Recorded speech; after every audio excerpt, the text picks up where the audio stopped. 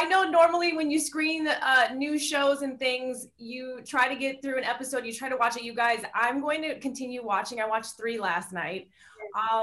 Love it so much. I will be watching. Don't tell Netflix. I know they're watching, but I'm going to continue streaming it tonight because it is that good. It's beautiful. I love this friendship.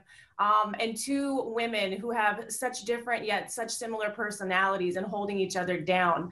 What is the dynamic of just being on set together? Sarah, and I can ask you that first, between the 2 of you. Oh, I mean, we had the best time. It was one of those things where we had met through a mutual friend, Dule Hill, who had called me and said, my good friend Katie's going to be in Vancouver shooting this new Netflix show. And we just immediately got along. We have so much in common. And that was such a gift to go into a show where you're playing a friendship over 30 years, for it to be with somebody who you genuinely love and get along with. And we, to the point where we were, hiking the dogs on the weekends, and Katie would have wine and cheese nights. And then I had everyone over to my house, and Katie's and Josh would bring the car, and everyone's dancing in my backyard. And so when you're like working together 16 hours a day, and then you're also hanging out on the weekends, it's a good sign.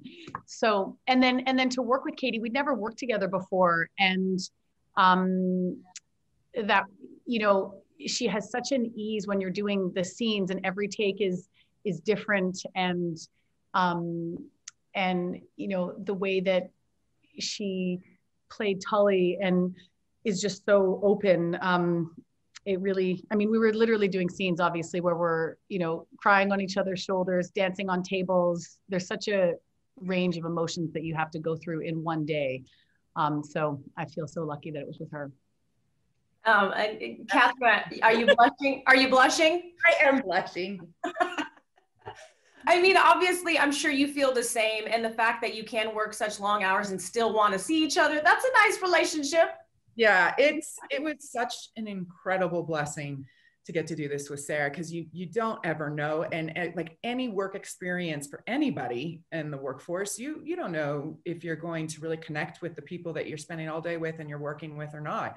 And you might respect them and like them just fine, but to really love them is huge. And in this particular situation, just giant, because I don't know that this kind of chemistry could be easily faked. It would have been a lot harder, a lot more taxing, and maybe certainly not as fun, and certainly not, I wouldn't be as stoked to like want to go back and do another season. So this was huge, and Sarah's presence and Sarah's spirit just instantly put me right at ease and made me realize, like, oh, this is a girl that I can trust and I can be myself around, and I know is got a really good heart. She's just a really good person with a good heart, and grounded and kind and decent. And we do have a lot in common, and we're moms, and we could talk about our, momming and our struggles and our triumphs. And Sarah's hilarious, which is huge for me too. And because I love to laugh, and she keeps the spirits on set up with these all the time stories and reenactments, and her Running Man. Well, there you go.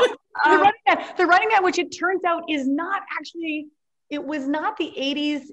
I thought it was like late 80s, so maybe we could squeeze it in. So that was like a whole other thing, right? You're playing all these different decades, and we had all these like dancing in the show, and you're kind of thinking, okay, no, wait, was this, can you, what era was it? And then it turns out sometimes Maggie was like, oh, we had to cut her on the Running Man. That was too early. Can't do the Running Man in 83. Oh, so took them so long with it. I got to wrap out of here, but I just want to tell you guys again, congratulations on this. Your TV trailblazers. You are trailblazers as women, and I love it so much.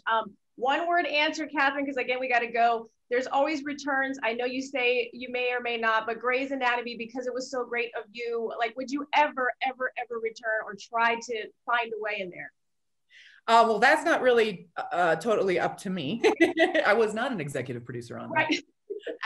But I would never say never, though I don't want to get people's hopes up. It's unlikely. So I don't know. I'm sorry. 20 years, Sarah, congratulations. Scrubs, the anniversary this year. So congratulations, guys. Thank you so much.